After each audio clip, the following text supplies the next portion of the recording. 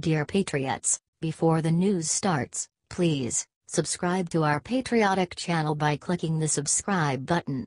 Give us a thumbs up to this video. Don't forget to leave your opinion below in the comments section. Share the news on Facebook and Twitter so your friends see it. Thank you. Neighbors reveal the real reason Rand Paul got brutally attacked in his backyard. It's awful.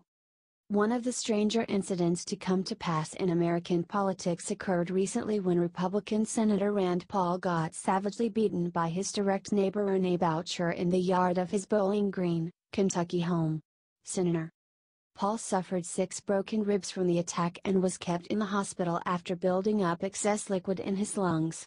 Boucher was arrested and charged with one count of simple misdemeanor.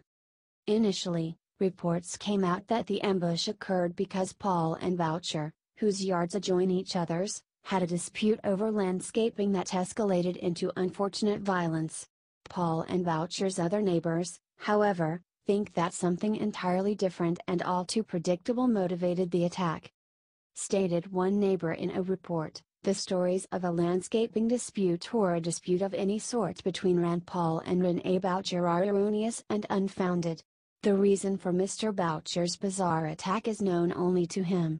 Statements to the contrary are irresponsible and unnecessary.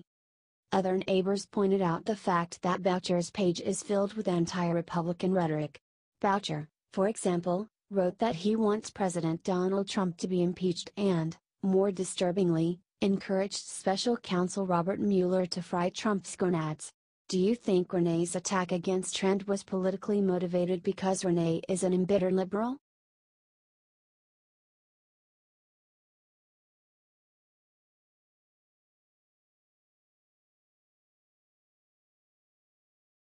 Black professor just said his children can't be friends with white people because of Trump.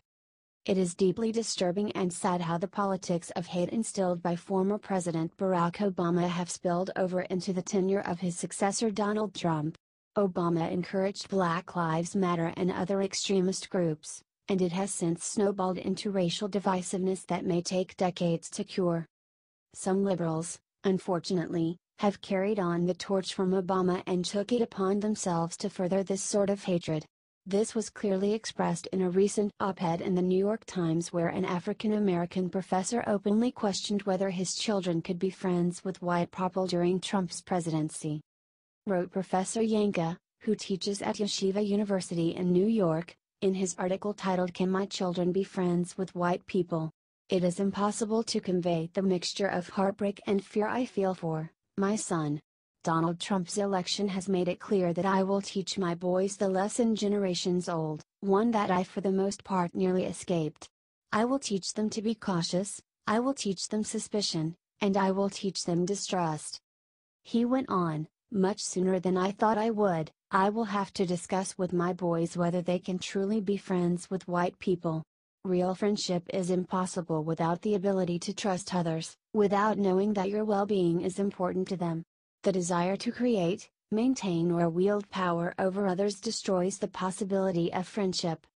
He then mentioned Martin Luther King Jr.'s famous dream of black and white children holding hands and countered it by saying that history has provided little reason for people of color to trust white people in this way. Yanka said he will teach my boys to have profound doubts that friendship with white people is possible at all. Do you think Yeshiva University should fire this racist?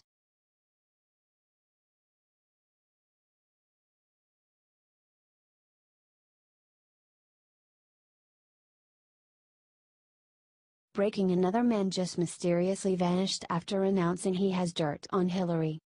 More and more disturbing details have been coming out how former Democratic presidential candidate Hillary Clinton truly stopped at nothing in her quest to become President of the United States. Thankfully, the American voters had final say because we are a democracy, and rejected all of Clinton's underhanded schemes. On the heels of ex-DNC interim chair Donna Brazile's revelations about how Hillary rigged the Democratic primaries against popular Bernie Sanders comes another, more frightening story about an action Hillary and her associates may have taken to try to save her skin. According to a report, a well-known professor from Malta named Joseph Mifsud has gone missing, conspicuously went missing after announcing that he had dirt on the failed Democratic presidential nominee. Stated CNN, Joseph Mifsud, the Maltese academic suspected of being a link between the Trump campaign and Russian officials, was once a regular on the foreign policy circuit, attending conferences the world over. It went on, now, after being identified as a key figure in the U.S. Special Counsel investigation into Russian influence over the 2016 U.S. presidential election, Mifsud has gone to ground.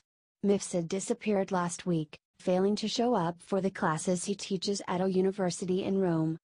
One of Mifsud's colleagues stated that Joseph had declared that Russia had compromising material on Hillary. What do you think happened to this man?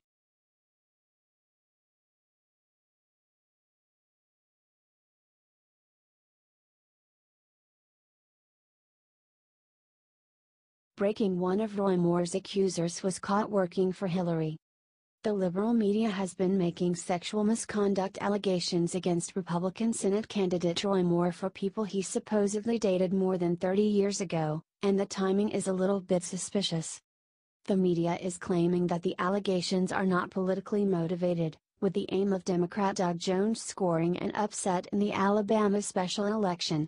However, some deeply suspicious information came out when it was revealed that one of Moore's accusers formerly worked for Democrat Hillary Clinton.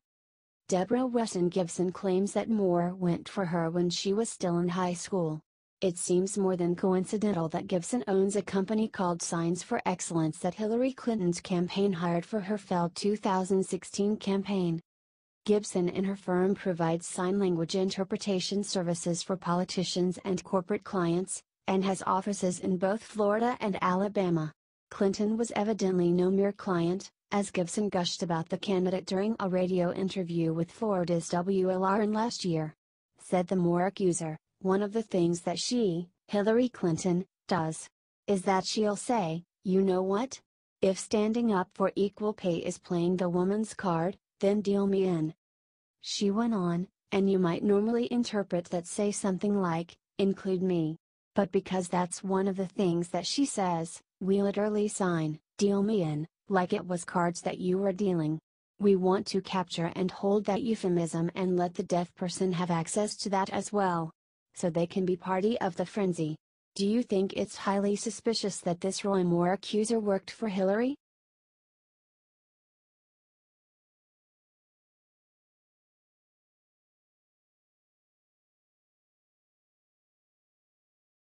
President Trump just put China on notice. I am always going to put America first. The stakes were certainly high for President Donald Trump for his ambitious trip to Asia. After all, he had to deal with the mounting threat that China poses to America's geopolitical superiority. Beyond this, of course, is the pressing issue of North Korea's nuclear program, which has some support from China. Thankfully, President Trump did not disappoint, delivering a powerful address that made China and others in Asia know exactly where he stands and what he intends to do for the American people. During the Asia-Pacific Economic Cooperation Summit in Vietnam, Trump declared, "We are not going to let the United States be taken advantage of anymore." He added, "While we lowered or ended tariffs, reduced trade barriers, other countries did not open their markets to us. The current trade balance is not acceptable." Trump went on, "I am always going to put America first, the same way that I expect all of you in this room to put your countries first." Jobs, factories, and industries were stripped out of the United States and out of many countries in addition. And many opportunities for mutually beneficial investments were lost because people could not trust the system. Pointing a finger at China, the president said, "We can no longer tolerate these chronic trade abuses. And we will not tolerate them."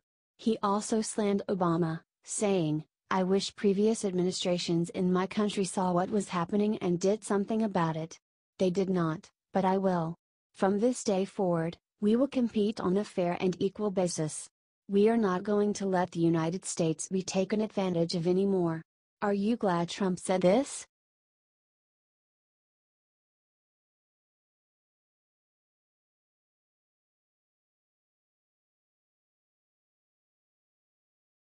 Sally Khan tries to shame Roy Moore, has meltdown on live TV when guest brings up Bill Clinton. Democrats and establishment Republicans did not succeed in getting moderate Republican Luther Strange to defeat Faith First solid conservative Roy Moore in the Alabama Senate special election primary. Now they have decided to move to the nuclear option, that of trying to create a sex scandal about Roy Moore to defame him and weaken his candidacy. However, liberal CNN reporter Sally Cohn's arguments against Moore fell flat during a recent broadcast when a conservative brought up the shameful exploits of left-wingers hero Bill Clinton. During CNN Newsroom with Brooke Baldwin, Cohn tried to extend the attack campaign against Moore to President Donald Trump, saying that the Republican Party already shot itself in the foot by not distancing themselves from Donald Trump when 11 women made similar, adult women at least made allegations against him and he himself bragged about sexually assaulting women. That's when former Trump campaign advisor Jack Kingston dropped the bomb on Sally and made her look like a giant hypocrite, stating, "Sally, I wasn't going to bring up William Jefferson Clinton, but I never heard." She interrupted him, saying, "Oh, I had a feeling you were." He went on, "Well, no, I wasn't going to go there. I was actually going to stay with Harvey Weinstein and Bill Cosby, but since you brought it up, where were the Democrats denouncing him?" That's when Sally started to melt down, saying, "Jack, the difference between Bill Clinton and Donald Trump is Bill Clinton was impeached. So we aired that one as a public. And also, he's not currently the president." Jack's hot back, "He was impeached for perjury." Rambled a stammering Sally, "Listen, this is fine. I'm fine watching this Roy Moore thing go down. Because with condolences to the poor statesman, of course, the women who he has abused and made suffer, we are watching the destruction of the Republican Party before our very eyes. They are doing themselves systemic damage for generations. And I'm going to be honest, I'm here for it. Are you glad he shut down this liberal hypocrite?